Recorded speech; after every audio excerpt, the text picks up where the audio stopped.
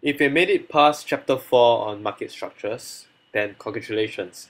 We will be starting on a new chapter today, and it's a chapter on market for factors. And factors here actually refers to factors of production.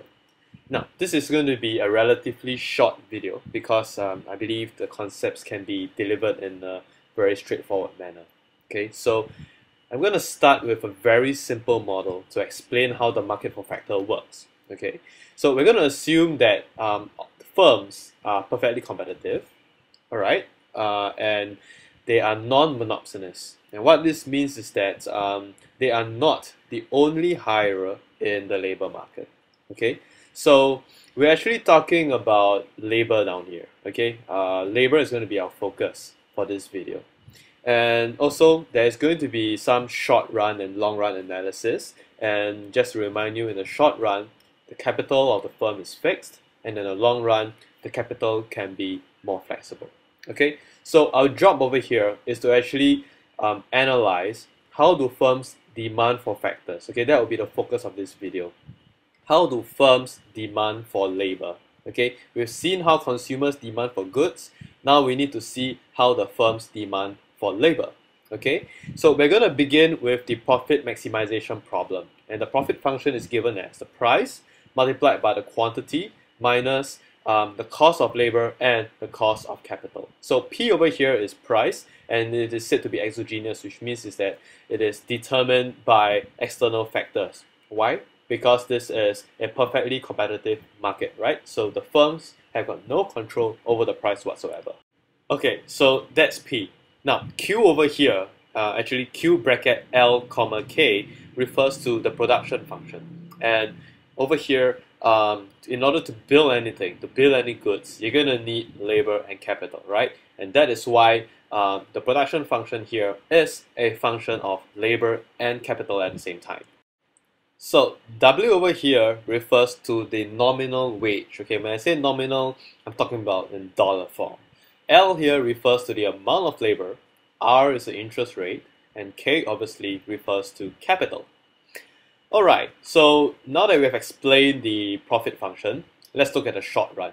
In the short run, capital is fixed. Therefore, the firm would have to maximize its profit with respect to labor. Only labor. You can only choose the amount of labor in the short run, right? You can't choose how much capital it wants to have. So I'm going to differentiate this function with respect to labor, and we're going to get the price multiplied by the marginal product of labor minus the nominal wage equals to 0.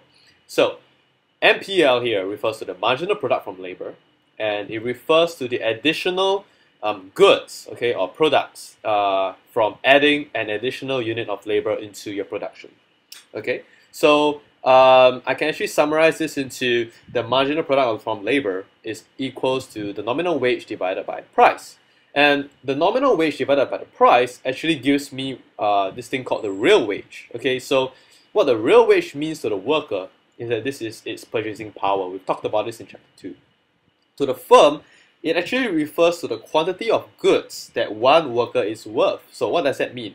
If you're going to pay me $1,000 to produce soap bars that cost $2 to sell, that people sell for $2, what that means is that I'm actually worth 500 bars of soap. So that is what I'm worth to you, right? If you hire me for $1,000, that's it. And you're running a soap company. Okay, so now the question is there a curve for marginal product of labor?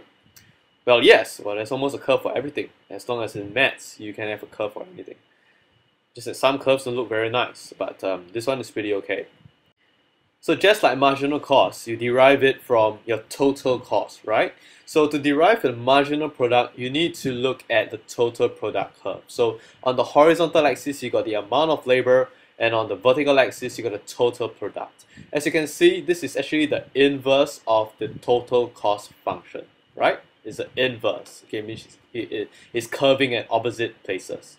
Alright, so on the left side of the middle, this is where you have increasing returns to scale, and where it starts to flatten out, that's actually your decreasing returns to scale. So how are we going to derive our marginal product of labor? Well, I think you should be pretty good at this already. So we know that to derive anything marginal, you basically take the tangents of the graph and then you're going to measure the gradient of it, right? So you'll notice that it's going to be a curve that looks like this. Thanks for watching a sample of the Quickienomics online learning experience. We hope you've enjoyed it. We believe that true happiness lies in realizing ambitions and dreams. That's why we make our products specific to your needs, simple to understand and captivating, so that you can learn effectively while saving time, realizing those ambitions and dreams. The Quickienomics online learning experience is a range of supplementary lectures, tutorials, and exam solutions in the form of videos, which you can conveniently view anytime, anywhere. Watching our videos before and after your regular lessons at school, we aim to give you joy in learning and build academic confidence at the comfort of your own relaxed learning environment. So how can you begin? We welcome you to purchase Quickie Dollars to redeem the videos for full access to the Quickienomics online learning experience. Thank you for starting with Quickienomics.